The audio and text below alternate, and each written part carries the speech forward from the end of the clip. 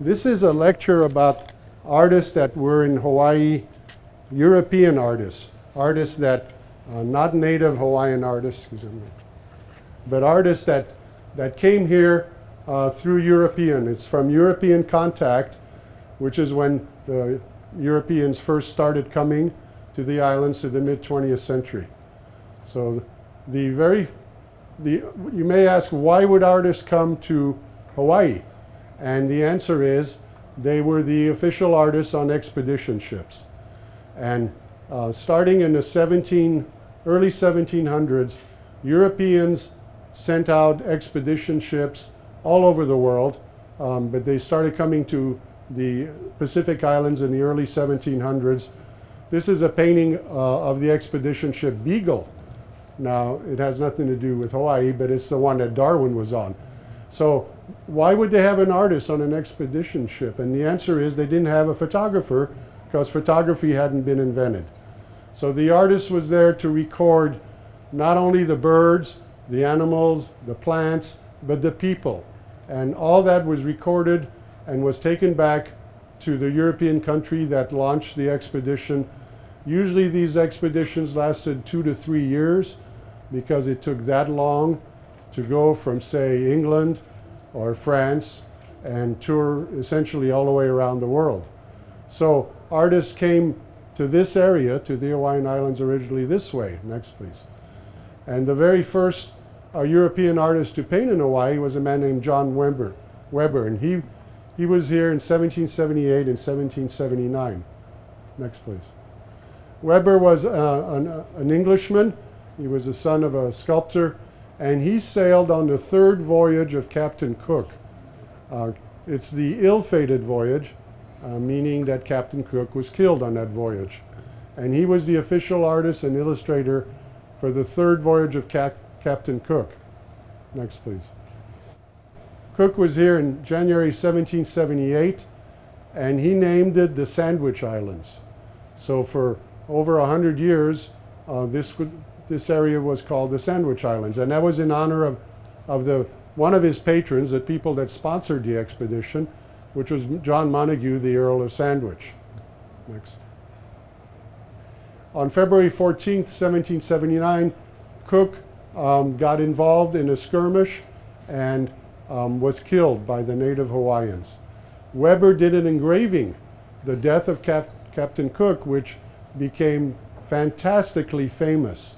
And it was reproduced many, many times, and he became a very famous artist. And this is the engraving.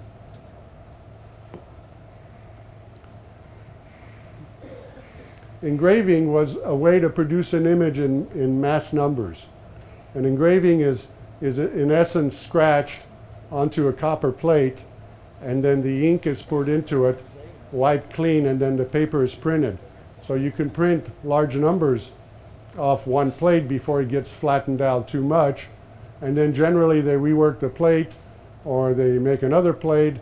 This was copied by other artists. It was a big event, the death of Captain Cook, and Weber essentially got his reputation from this one image. Next, please. While he was here, Weber also did a lot of these topographical views, which is what they called them, and they were views of what the area looked like, because people in England, in this case, wanted to see what it looked like, wanted to see what the villages looked like, what the boats looked like, what the people wore, what the people ate, all those things. Those were all recorded. And this is a village on the Kona coast. Next, please. This is one in Kauai. And it was published as a view of Atui Sandwich Islands, 1778.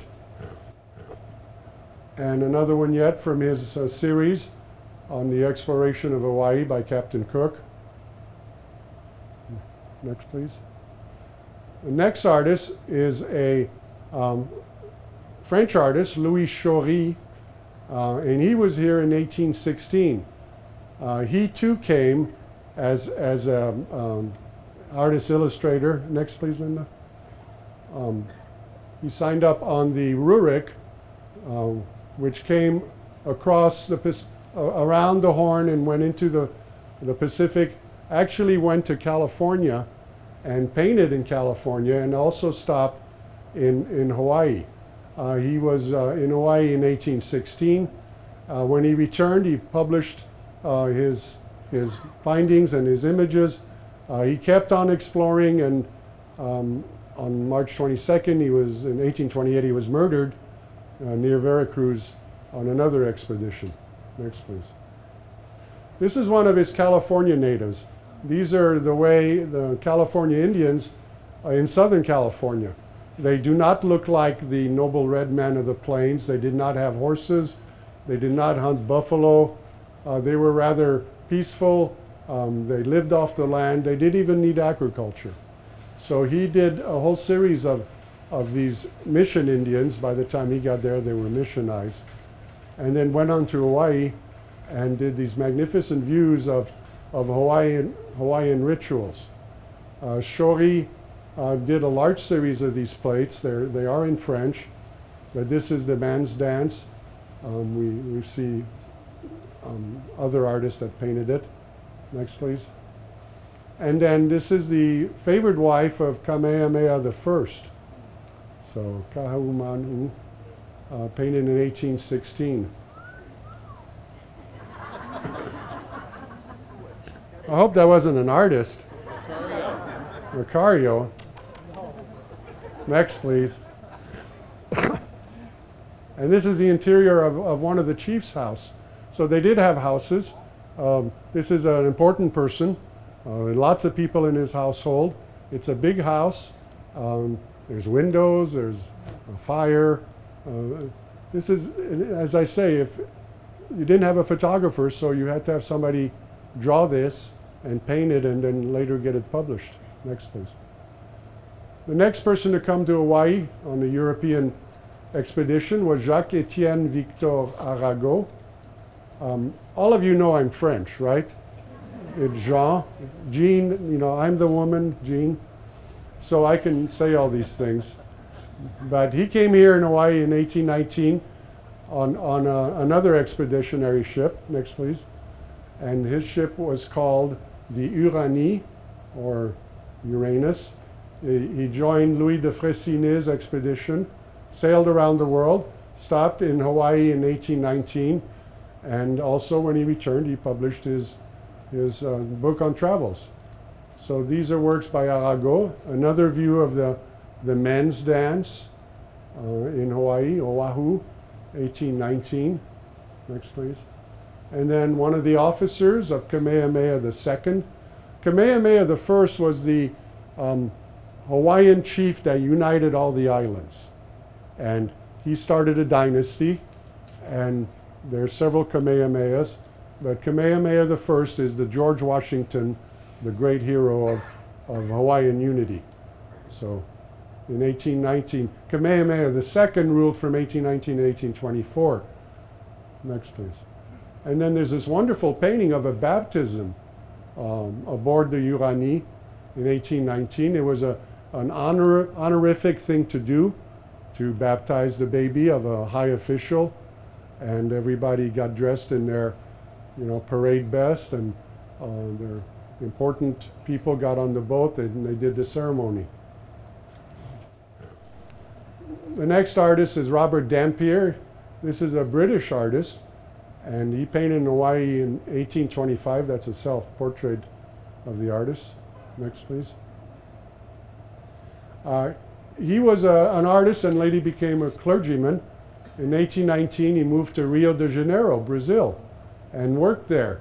And in 1825, the HMS Blonde, a British ship that was returning the bodies of Kamehameha II and his queen to Hawaii, because they had both died of measles when they were in England, they stopped to pick him up on the way to Hawaii because they needed an expedition artist.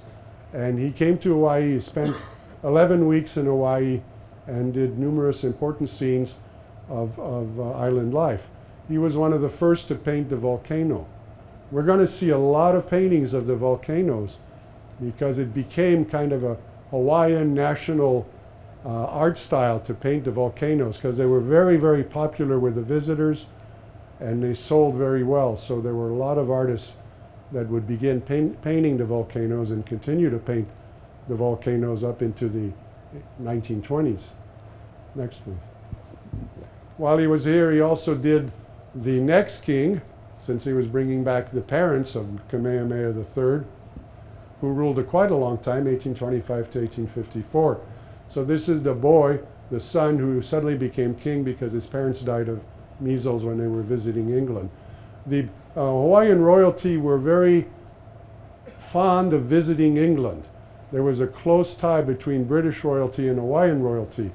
The British were the ones who really settled and colonized Hawaii, and they named it Sandwich Islands, but they did continue to have the king and have all their officials, but they associated a lot with the royal family in England. So there are numerous voyages back and forth between the kings of Hawaii all the way into the 20th century.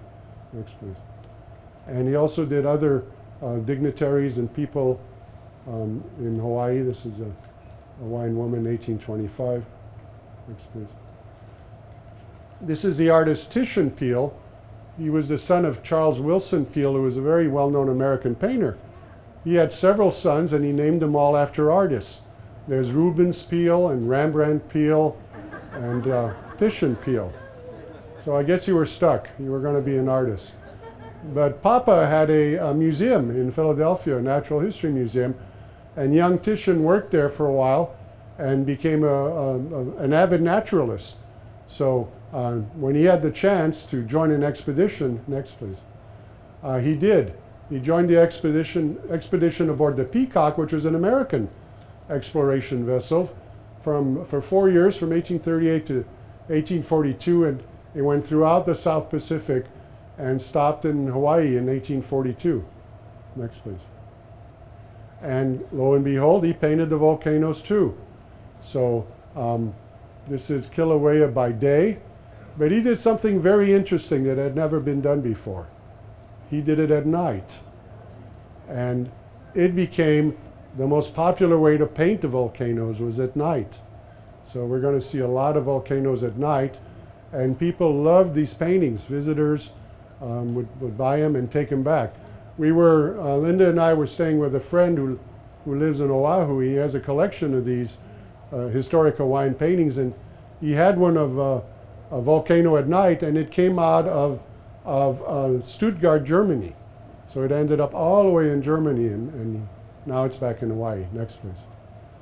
The next artist is James Gay Sawkins, and he was in Hawaii from 1850 to 1852. So we still have people that are visiting. Next, please. And he was an English-born artist, but grew up in Maryland, lived in Cuba, and then came to Hawaii 1850 and stayed for a couple of years. Now, he painted right here in Lahaina, and he did some wonderful paintings, which I will show you. And then he returned to England and had a nice long life there. Next, please. This is Sawkins. It's Hilo, which is on Oahu. Hilo from the Bay in 1852. And this is a painting. Sorry, I'm a tourist. You guys know I'm a tourist. I'm sorry. Big Island. Next, please. Here we go. This is Honolulu. This is not by him, but it's a copy of one of his paintings. It got destroyed, but there existed a copy. This is when you should have bought that lot there in Waikiki. Sorry you missed it. Next, please. And then here we are in Lahaina. So this is right here. It's probably right out front of the hotel. If you look to the left, you'll see that cleft in the hills. And it's Lahaina. Kanapa? Oh, I got some artists here that are arguing with me that it's Kaanapali. That's here in Lahaina. Next, please. Okay, is this Kaanapali? No, this is Lahaina. Anyway, the Presbyterian Church, which I don't think exists anymore. Would somebody like to comment on that? I don't think so. But one of the most interesting things that Sawkins painted while he was in Hawaii was, next, surfing. So you notice the women are surfing too. Next, please. The next artist, Enoch Wood Perry, was the son of an American artist. He came to Hawaii in 1864 to visit his cousin, Daniel Dole, of the family that would eventually have the Dole pineapple, who had been here as missionaries. He traveled to many of the islands, and he did posthumous portraits.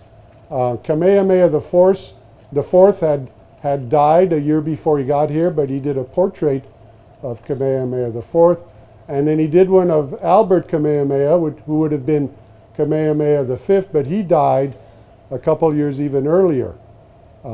Next, please. So this is Enoch Wood Perry, again, of Waikiki, a diamond head from Waikiki.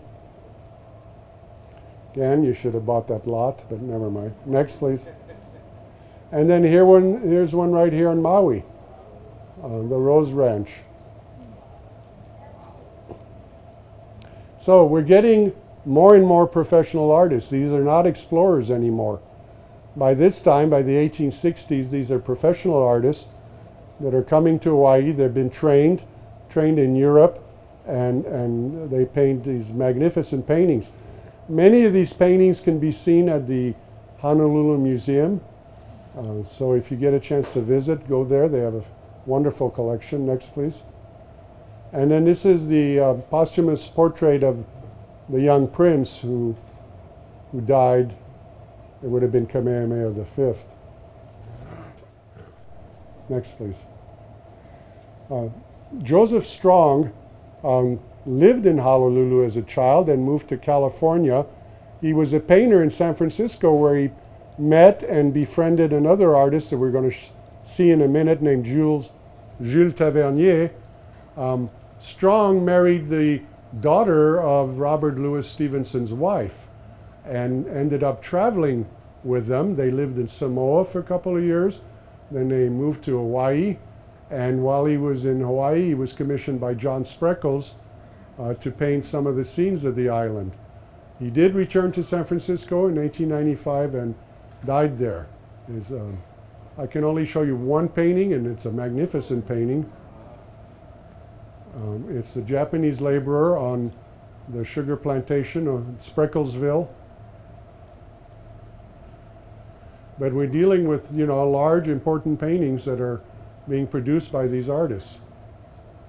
Next, please.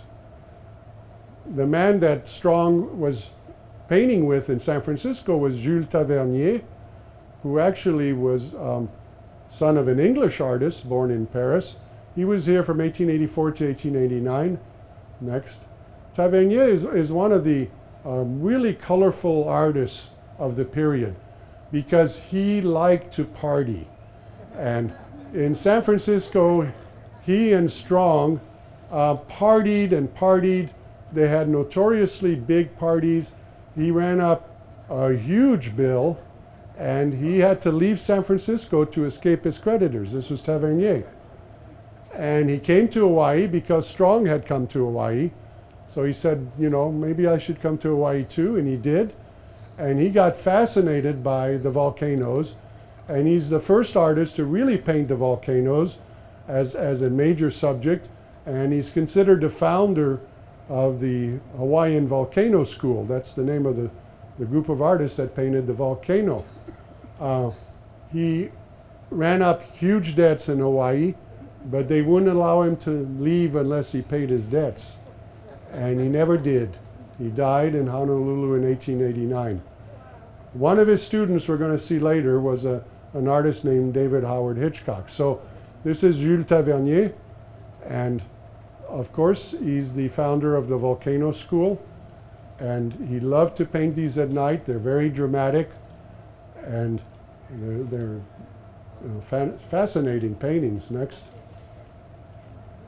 This is Kilauea at night with the moon in the distance. This is a daylight scene. It's a very beautiful small painting that's at the Honolulu Museum. Sunrise over Diamond Head, 1888. Really lovely little painting. Next, please. And more Tavernier is noted as one of the important painters of California. He was one of the founders of the Bohemian Club in San Francisco and has a great reputation in California. Other than a party giver, he's also wonderful paintings. Next, please. And look at this little thing. Linda and I were in Honolulu looking at a collector's, and they took us to a dealer. And on the wall was this beautiful little painting of the Maui sugar plant in 1885. And that's what it looked like when it was first built.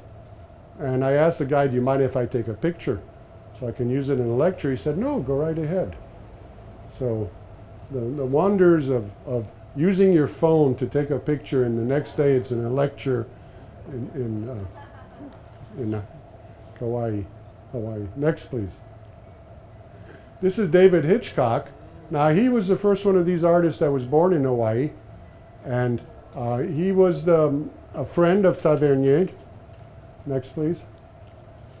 And he was the grandson of missionaries, and he met Tavernier when Hitchcock was painting a watercolor of the volcanoes. And Tavernier was very impressed by young Hitchcock's paintings and advised him to go to Paris and to study there, which he did. And he returned and lived his entire life in Hawaii. But he became the most famous artist of Hawaii in his day. This is in the teens up to, he died in 1943. But most of his important work is in the teens, 20s, and early 30s. And as an older man, he had witnessed the attack. He was in Pearl Harbor when the Japanese attacked, and he died in Honolulu in 1943. This is one of his early paintings of the volcanoes. This is when he was painting with Tavernier. They look a lot like Tavernier. In fact, he had said in his writings that Tavernier would start a painting and then abandon it and tell Hitchcock to finish it. And he would sign it. He would sign it Tavernier. So he knew how Tavernier liked to paint. Next, please. But he also did these gorgeous views of Hawaiian life. The canoes, the houses, mornings, really wonderful paintings. Next, please. Royal Palm, Moana Lua. These are all Hitchcock. Next, please. Forgive me if I don't start pronouncing some of these names. Paleuna from Waiine, 1909. So you see, he's a very accomplished artist. He's come back from study in Europe, and he knows how to paint. Next, please. This is Honolulu Harbor, 1920. Next, please. And then this gorgeous, beautiful large painting. This is 1925. Do we have another? Oh, Kailua Bay from Lanikai.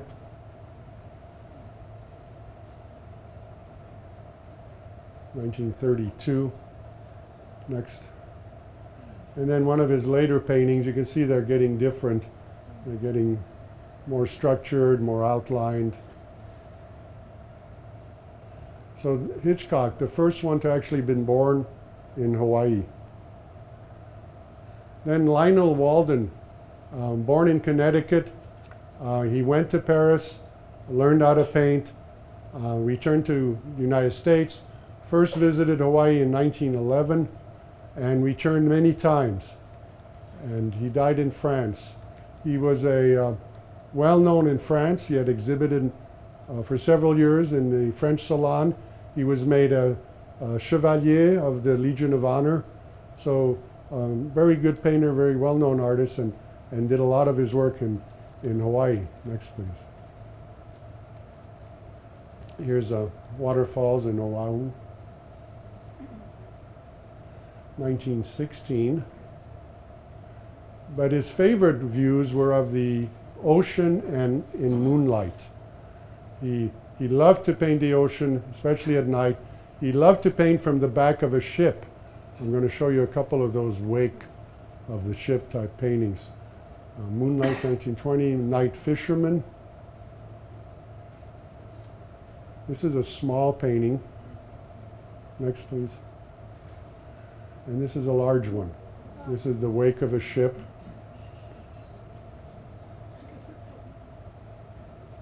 Next, please. This is one of his most famous paintings, Torchlight Fisherman, Waikiki, 1920. Reproduced in a lot of books. The torch attracts the fish, and the fisherman spears the fish. Simple, right? Next, please. And Theodore Wars was a San Francisco painter. He painted in Hawaii in 1901 and came back again in 1913. Next, please. He was a world traveler.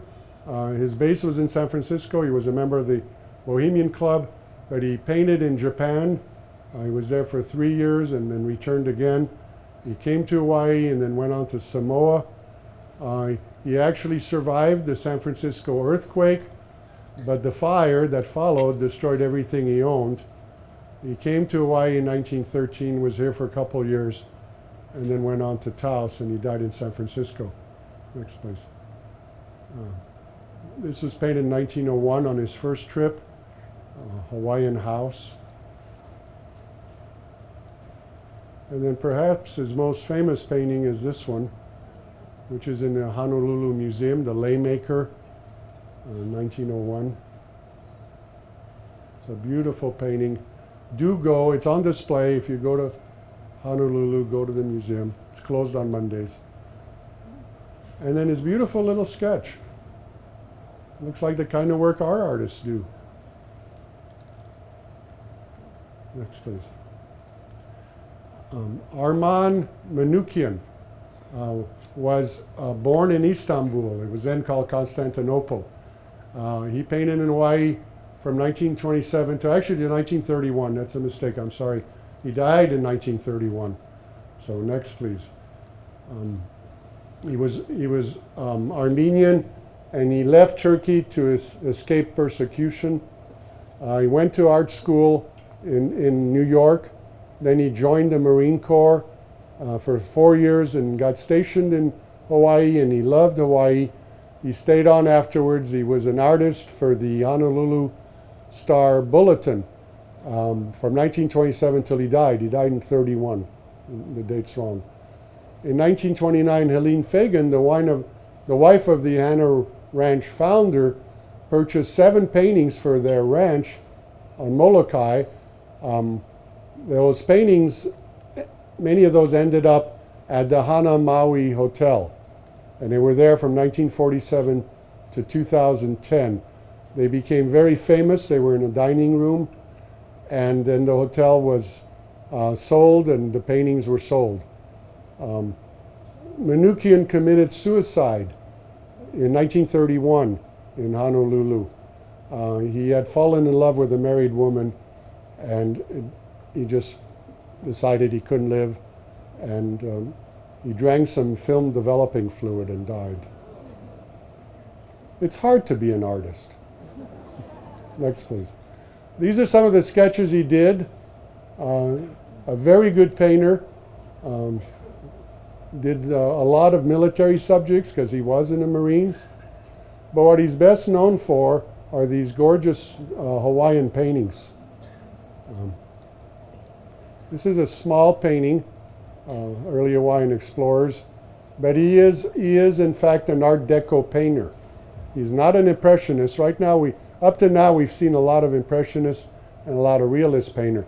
But an Art Deco changes. The artist changes the way they work to create a more interesting, a more dazzling, uses colors to bolder effects, uses line, a very active line, lots of detail, and the artist wants to dazzle your eye with detail, color, line, and all sorts of beautiful things. Next, please. This is one of his famous paintings, one from the hotel in Hana, Men in an Outrigger Canoe, 1925.